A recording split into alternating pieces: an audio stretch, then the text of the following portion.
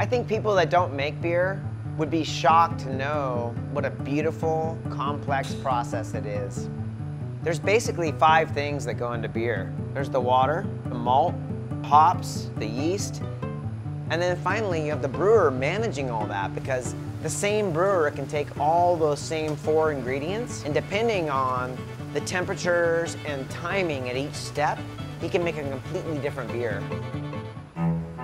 Yeast create the ethanol that's present in beer and wine and distilled spirits. A lot of people think brewers make beer, but they don't. Yeast make beer. Brewer's yeast is probably the oldest domesticated organism. And human beings have been capturing it and propagating it for different purposes for thousands of years. I'm Jim Withey, and I'm the owner of KQED Yeast, Inc. I've been a scientist most of my career. I have a PhD in yeast genetics. In the 1990s, brewer's yeast, Saccharomyces cerevisiae, was the first eukaryotic genome to be sequenced. It was a really important advancement in science. Much of what we know about human health comes from the study of model organisms. Brewer's yeast is a single cell that's like one of those cells in the human body, so it's easier to study. It's easy to manipulate the genes. Cancer, cell signaling, even heart disease has been learned in brewer's yeast. So the process of brewing starts by grinding the malt, and he needs to extract the sugar and the protein from it. The malt is usually a barley or a wheat. It has to be grown to the right stage, germinated until the sugars start to break down, and then the germination has to be stopped by heat. The longer you heat a grain, the darker the malt gets, and darker malts have tastes of chocolate and coffee. Lighter malts are more acidic.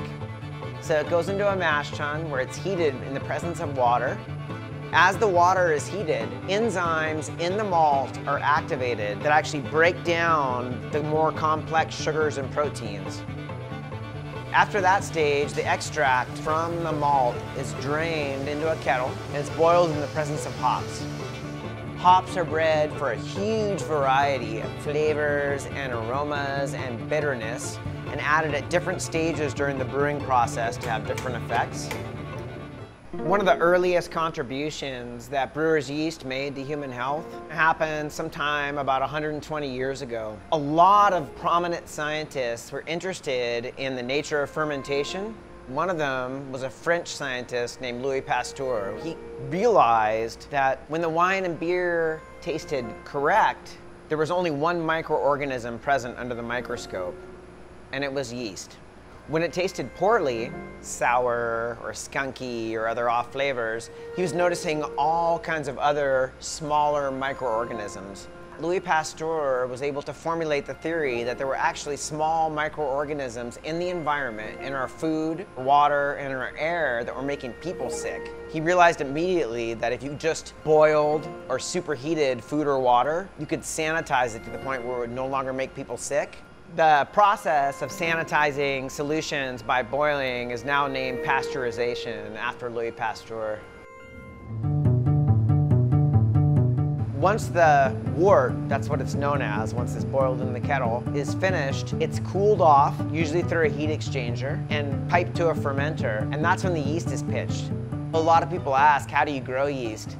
We cultivate yeast by storing them first at -80°C. From there, they're thawed and then they're streaked onto auger plates where we pick single colonies, and then they're grown up in liquid media in larger and larger phases.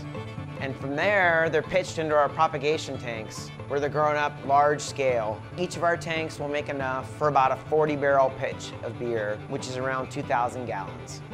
And the yeast begin converting this really sweet, syrupy, hoppy beverage into something completely different. Brewer's yeast ferment to ethanol. Fermentation in its broadest sense is the conversion of sugar to energy. And if you've ever taken a hard run or a long bike ride and your legs start to burn, that's because humans ferment to lactic acid in their muscles and the acid begins to burn. Once the fermentation is completed, most beers are then transferred to a conditioning tank where they're conditioned.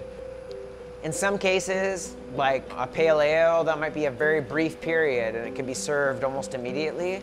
In some cases, like a very complicated beer, like a lambic, it could be aged for years in the presence of different kinds of wood and different microorganisms that are going to add all kind of different additional flavors and aromas.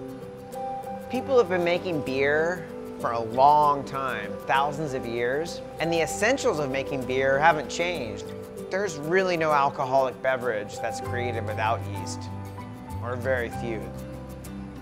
You cannot overestimate Saccharomyces cerevisiae, brewer's yeast, contribution to public health. Yeast are an important part of beer and science.